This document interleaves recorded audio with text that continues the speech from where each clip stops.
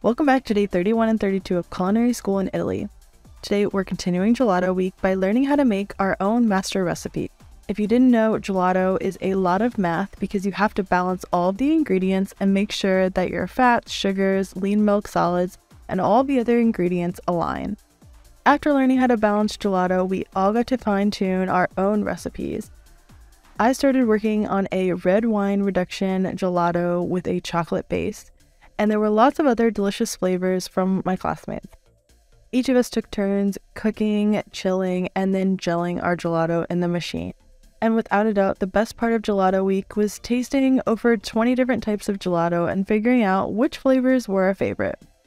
Similar to the gelato shops that you see with the big glass windows, those are called vitrinas, we also had one that we kept in school and we got to eat gelato out of it all week long.